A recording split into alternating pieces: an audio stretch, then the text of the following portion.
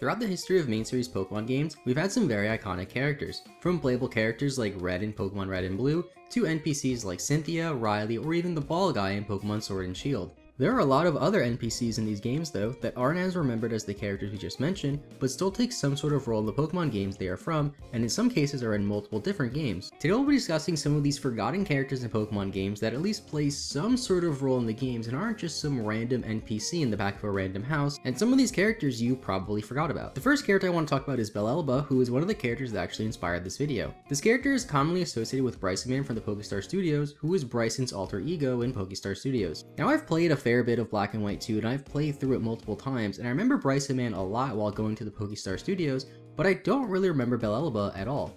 Bellelba is most recognized from her Pokemon TCG Tag Team supporter card that she shares with Bryson Man called Bellelba and Bryson Man, a card that cost me getting top 4 at a League Cup with my Bird Trio deck that I'm still salty about, but outside of that card, I really don't remember Bellelba in the games at all, and unless you're a Pokemon TCG player too, you probably don't even recognize her either.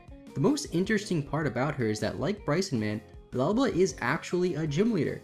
Bellelba is the alter ego of the Kanto gym leader Sabrina, something I didn't know until making this video. Now while the character Sabrina is very iconic and memorable, I'm sure a lot of people don't even realize that her alter ego was Bellelba. For the longest time I thought she was just some random character that appeared with Bryson Man, and when I learned she was Sabrina I was actually surprised. Similar to Sabrina, there's another character native to the Kanto region who played a pretty big role in the Pokemon Fire Red and Leaf Green games, but hasn't really done anything since.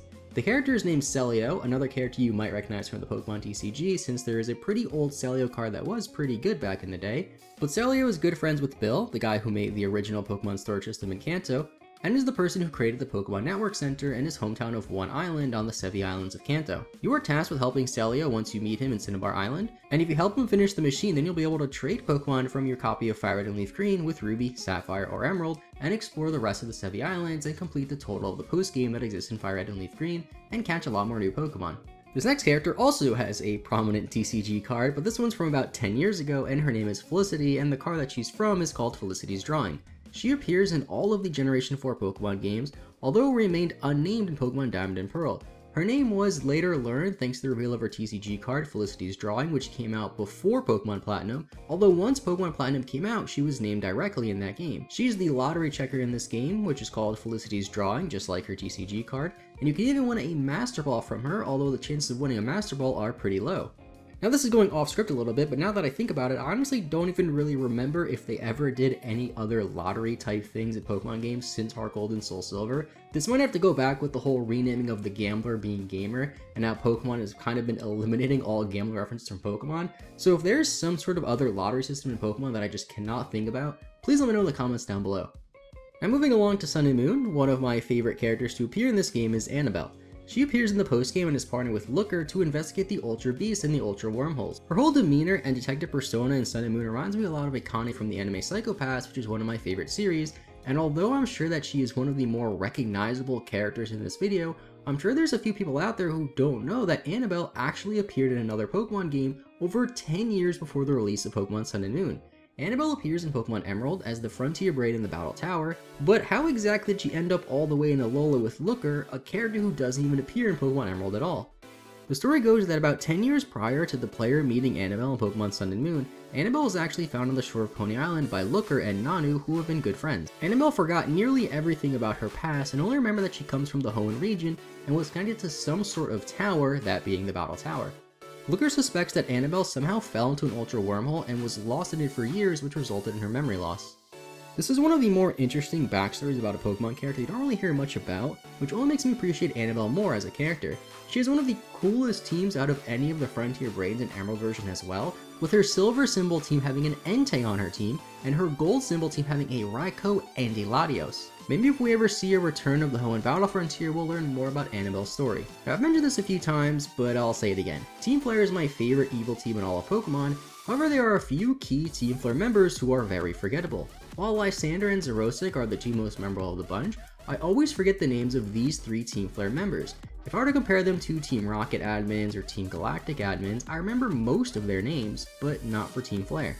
These guys' names are Byrony, Celosia, Maybell, and Alania. And yes, I know I just listed 4 characters' names after saying there were only 3, That's because in a recent video I mentioned there were only 3 of the Team Flare admins, forgetting the 4th, and nobody commented or even noticed to correct me, which shows just how forgettable these characters really are. These 4 characters we just mentioned are part of the 5 scientists or admins of Team Flare, with the 5th being Xerosic. You battle all of these scientists twice except for Xerosic, who you only battle once, which is funny because he is more memorable than the other 4 scientists combined. All of these characters appear in the anime as well, which I personally haven't seen, so I hope they're at least a little bit more memorable in the anime than they are in the actual games they appear in. Now we have to head all the way back to Kanto and a little bit of Johto for these next 2 characters. First we have Primo, the guy who was on the Teachy TV in Fire and Leaf Green, who we talked about in a recent video that I'll link in the description. He's the grandson of the old man of Viridian City who teaches you how to catch a Pokemon, and he is the twin brother of somebody named Maximo, who appears in Heart Gold and Soul Silver. Maximo is the host of the Pokeathlon that can be found in the Pokeathlon Dome. These 2 characters are pretty irrelevant, and although you most likely encountered at least one of them while playing through either of the games they're in, they're still very easy to forget despite having a pretty fleshed out backstory and knowing a lot about their family tree. According to Bulbapedia, we even know Primo's age being 27, which I don't even know why we would know that. Now I almost cut this next character from the video since I thought he might be a little bit too memorable, but then I realized that he only appears in Black and White 2 and no other game. Now while Black and White 2 seem to be pretty popular games amongst people who watch my videos, it's still one of the least popular Pokemon games since it's sold the least amount of copies to date, and I know quite a few Pokemon fans who actually never even played Black and White 2, which is a shame since they are arguably one of the best games in the franchise.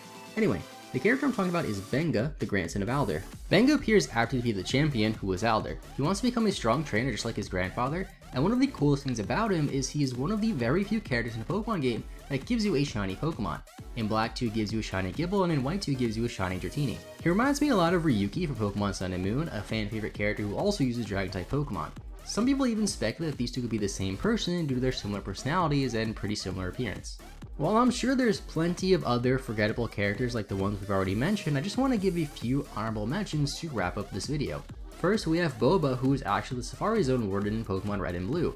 He is just referred to as the Warden in Red and Blue and isn't known to be named Boba until much later on, and I just want to include him since the name Boba is a pretty cool name, and his anime counterpart actually points a gun at Ash, which showing this might get this video demonetized, but I really don't care. Boba appears in Heart Gold and Soul Silver as well, where he opens a new Safari Zone next to Cyanwood City. While the Warden himself is pretty memorable, I'm sure that most people out there had no idea his name was Boba, and some people probably didn't even know that he appears in Heart Gold and Soul Silver as well. And lastly, this character isn't from a main series Pokemon game, and it is first seen in Pokemon Colosseum, which I guess is close enough. The evil team in Pokemon Colosseum is known Team Snag'em, led by somebody named Gonzap. I hope I'm saying that right because it's a very weird name to say. He has crazy facial hair, looks like a JoJo's character, has a really cool team, and is completely overshadowed by the much cooler and much more memorable Mirror B of Team Cypher with his signature Ludicolo. Gonzap's goal is to create a Pokeball that can steal other people's Pokemon, and with the help of Team Cypher, they can turn those into evil shadow Pokemon. Gonzap as well as Mirror B haven't appeared in any other Pokemon game since, but hopefully they are both revisited soon in a Pokemon game, whether it's Pokemon Masters or some other side game. And those are just some of the more forgettable characters that exist throughout the various Pokemon games. Let me know in the comments down below which of these characters you remembered or which ones you forgot, as well as any other forgettable characters in this video that I personally forgot about as well. Now if you made it this far in the video, consider leaving a like as it helps the channel a ton and keeps YouTube promoting my channel, which is great, and subscribe so you don't miss any future Pokemon videos. Thank you all so much for watching, have a great rest of your day, I'll see you all next time, and bye bye.